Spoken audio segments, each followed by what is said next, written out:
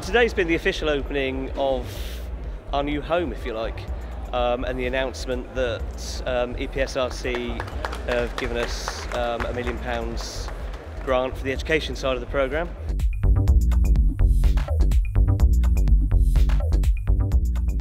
This is the first time we've had a decent building. It's really great. So we've now got space, which is really good, and that makes life a lot easier for everybody. We're 7 months into a 29-month build program. It's a very, very big program. This is equivalent to building a jet fighter. It's an enormous undertaking.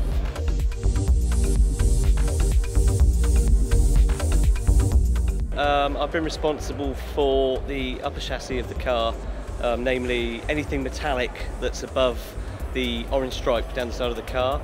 The large silver hoop that you see is the start of the upper chassis. There's 13 of those hoops, of which 8 are the same, and then going backwards as the car tapers down there, each one is slightly different.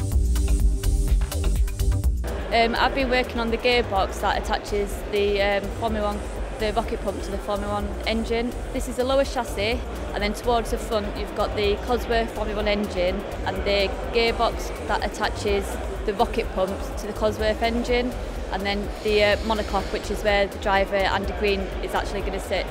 We've got some more testing to do down in Newquay. The testing there will actually be with the rocket pump, and then we can see how it'll work under the integration of the rocket pump as well.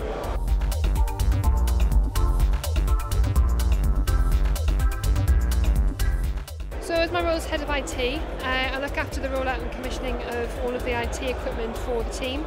My other job is project managing what we've got as mission control. Mission control is going to be the heart of our operations.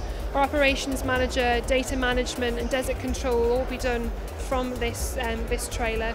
So things like when Andy's ready to run, the operations and the controller will talk to Andy direct from this trailer. This is where we will decide if we're good to go. This is where it will all be controlled from, and also this is where all of the data, all of the live video feeds will come back to, so that we can then share it with our engineers who are out on the pan, but also we can share our adventure with the hundreds of thousands of people and school children back home in the UK and South Africa.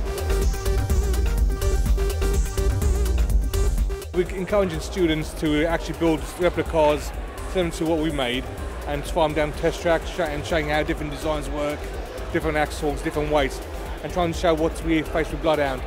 Trying to get the car right, the configuration right, the power to weight ratios, and all those challenges we've had with Bloodhound, and trying to show them how to build into cars like this. We found this wonderful place called Hakskeen Pan in South Africa. And it's been an enormous program. We've had to remove a road which goes across the middle. We've had to remove 6,000 tons of surface stones. All done, all nice and clean, ready to go.